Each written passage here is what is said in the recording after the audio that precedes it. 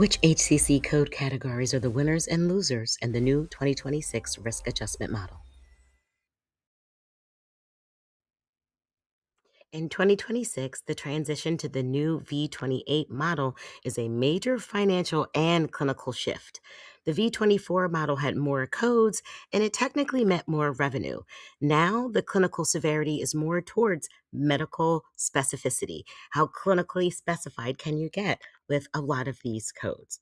There are technically some big three losers in this category, but you can look at it as a different way to capture specificity in these categories: diabetes, heart failure, and vascular disease. For diabetes, all type 2 diabetes now pays the same whether it has complications or not. High specificity no longer increases that RAF score. Previously, the HCC for heart failure, HCC 85, paid in one category and one payment. Now the severity is split between five HCCs: HCC 222 and 226, only for acute on chronic or end stage heart failure maintains high value. Some plans must document specificity and class and acuity. And for vascular disease, we have removed HCC 265. This vascular disease high volume of formerly profitable codes now pay $0. So underlying complications would have to be captured in another area to risk adjust to make up for that financial loss. The key there would be more specificity and better documentation. There are many areas that are no longer covered, and metabolic malnutrition is no longer covered. You're going to focus under underlying conditions like GI or cancers. For mild and unspecified depressions, will not be covered. They will pay zero. Moderate or severe major depressive disorder will be covered. Common heart history codes have been removed. Peripheral artery disease is removed unless it is paired with ulcers or gangrene. End stage renal disease has a zero value. You're going to recalculate that to see if the patient has progressed to a different stage. Complications of neuropathy and PVD are only pay unless there's some sort of complication with diabetes. Neurological, drug, and alcohol induced have been removed. The general substance use without a current psychotic or dependence diagnosis pays $0. Many status codes, colostomy for amputations as well, also pay $0 unless there is an underlying cause stated in the documentation. Last but not least, your status codes. All status of conditions have been removed. In the 100% transition to the new V28 model for 2026, CMS has removed approximately 2,294 ICD-10 codes that previously did generate a risk score. Now they kind of give an discretionary or uncommon or poorly predictive future cost. So they have been removed from the scale. This means that they were not a good indicator when it came to predicting the cost of healthcare. So they now have a zero value risk adjustment factor score.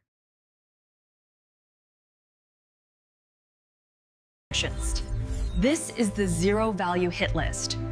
Notice how many formerly high revenue codes now have a 0.00 RAF. We're going to talk about the HCCs that have been removed and the ones that have been affected that now have a zero RAF.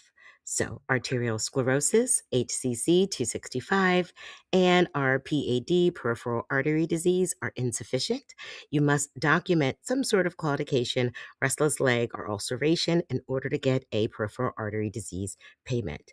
Atherosclerosis is also dropped of the extremities unless it involves gangrene or ischemia in that payment. So we have to be a lot more specific with peripheral artery disease in order to capture a RAF for that particular year.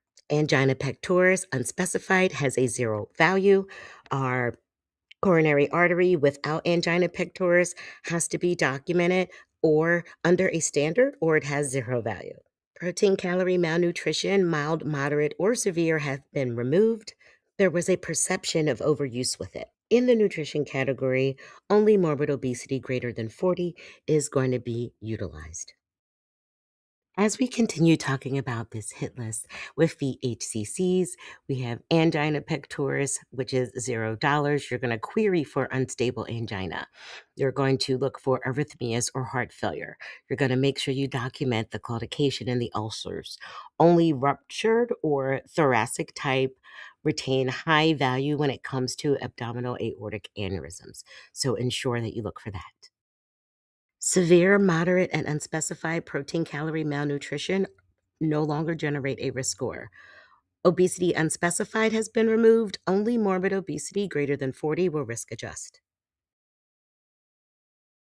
Explanation, the 100% V28 pivot. In 2025, if you coded mild depression, you still got 33% of the payment. In 2026, that payment drops to 0.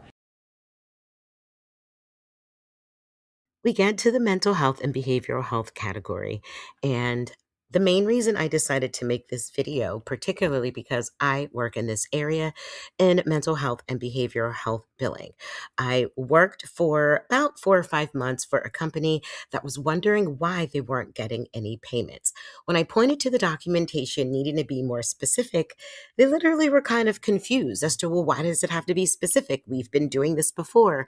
And I tried to explain that things have changed. To put it into perspective, even coding mild depression, you would still get 33% of the payment. In 2026, the payment will drop to 0. That is a significant difference in revenue. No longer using mild episodes, no longer using unspecified episodes. Things have to be extremely specific, or the value will be 0 to be captured for healthcare plans, and in the future, it won't be covered. For acute kidney failure unspecified and chronic kidney disease, they have all been removed. Dependence on renal dialysis, Part C, has also been removed.